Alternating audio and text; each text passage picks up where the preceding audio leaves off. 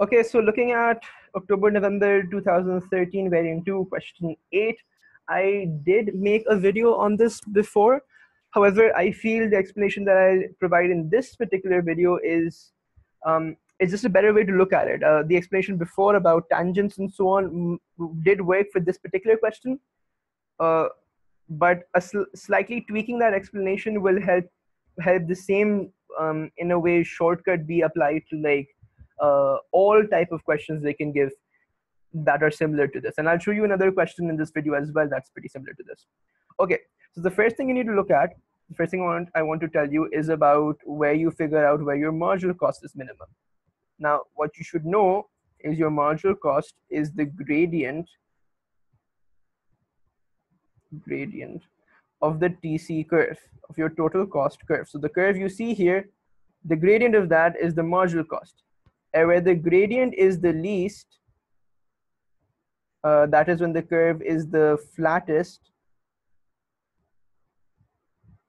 your marginal cost will be minimized. So for this case, perhaps something like this. This is where perhaps I can see the curve is the least. You can clearly see that it's not D. In D, if you would like try to figure out the gradient here, I mean, the gradient is clearly more at Q1 than it is at Q2, right? Of the curve. From this thing, we'll be looking at the gradient of the curve. You may draw tangents on the curve to help you figure out the gradient. If you're interested in why this is so, very simple. Marginal cost is change in total cost upon change in quantity. This is something we studied. If you look here, your gradient, we've also studied in math is change in y upon change in x. Here your y is your cost, so that's change in total cost. Here your x is your output, so that's change in output. Both of them are the same, and hence your gradient is equals to your MC. The gradient of the curve, again, I'm emphasizing on that, of the curve itself, not of any line that you draw, of the curve, or obviously of a tangent which shows the gradient of a curve at a particular point. So that was simple enough. I'll quickly clear up some space. And we can look at something else. The second thing we can look at is average total cost minimization, or what you also like can say average cost minimization. And then the third thing we look at average variable cost. So for average total cost, one thing you should know, in fact, let me just tell you the method for this first.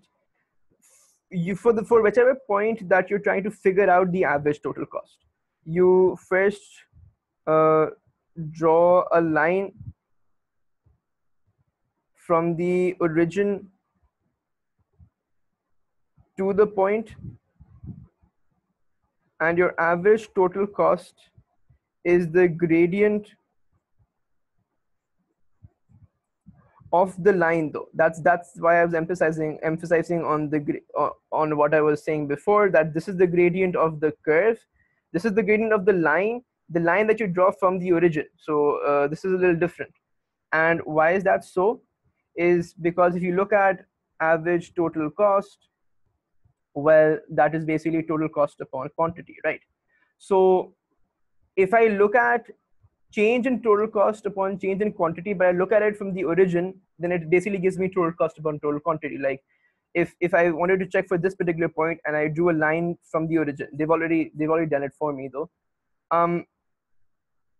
For the gradient of the line, I might be calculating change in total cost, but since I'm taking one point, I'm going to be taking at is the origin.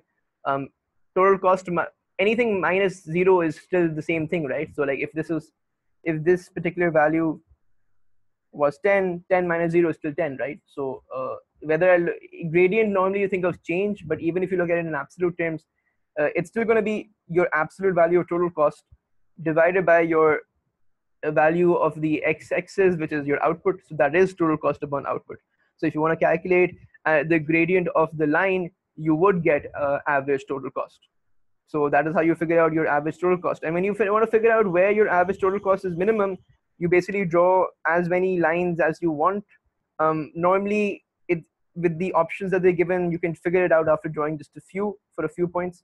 But basically, if you wanted to figure out where average total cost is minimum for the curve, you basically take from the origin, you just draw as many lines, like you could draw like as much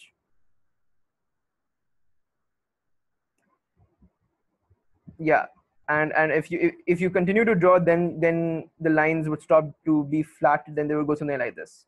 But there's so many lines. The idea is, if ATC is the gradient of the line, then the line with minimum gradient, that is the line that is the flattest. I hope I spelled flattest correctly. That would give you minimum ATC. So I'm not drawing like all possible lines on the curve at the moment, but like out of these two lines, obviously the Q2 has a lower ATC. If I want to draw this, Q3 has an even lower ATC. If I draw something like over here, okay, a bad line, but whatever point here, that has an even lower ATC, and perhaps the minimum ATC, because I think I can't draw a line from the origin to the curve that is flatter than this. So that's what you're going to be looking at for calculating minimum ATC. For ABC, it is literally the same thing with just one small tweak. If you look at it, for minimum average variable cost, you do the same thing, except your line to the curve, instead of this starting from the origin, this starts from point where total cost curve in a way intersects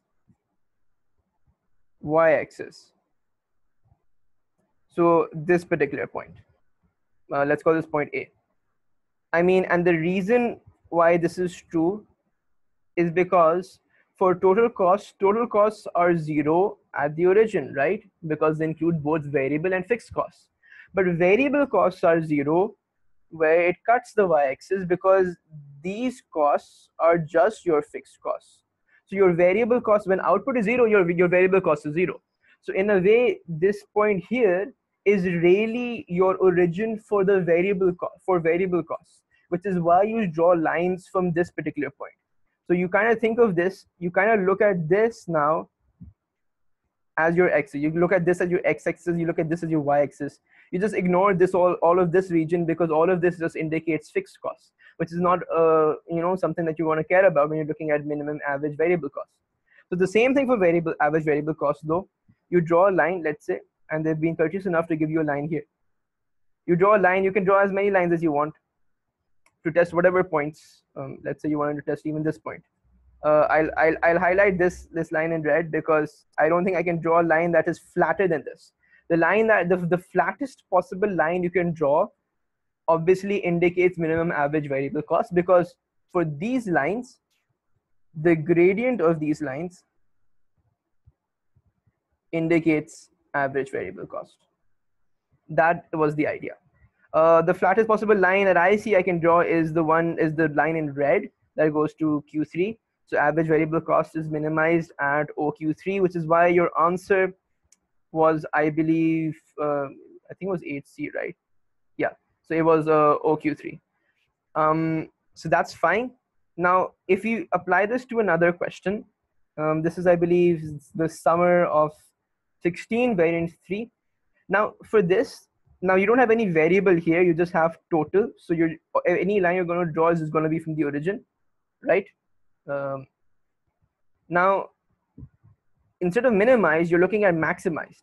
But the same idea applies. Before, we were making lines and we were seeing which line was the flattest, where was the gradient lowest, so to figure out minimized, the point where one can say the cost was minimized. Now you're going to be looking at which line shows the highest gradient, which is basically the steepest line, because the steepest line has the greatest gradient. And in this particular case, your average product of labor, that's going to be equals to the gradient of the line. Your marginal product would obviously, the same as marginal cost, just be the gradient of the curve at any particular points. So if I quickly draw this properly, so for the average product, I'll draw lines from uh, the origin, and I can clearly see I can't draw a line that is steeper than the line that I've drawn for this particular point. So it's for this line basically. And when you draw it with a scale on your paper, it's going to be more clear which line is the steepest you can draw. So we're looking at maximize. So you want to maximize your gradient instead of minimizing it. So you look at the steepest line, and the steepest line is the one at ON2, which is why your answer is B.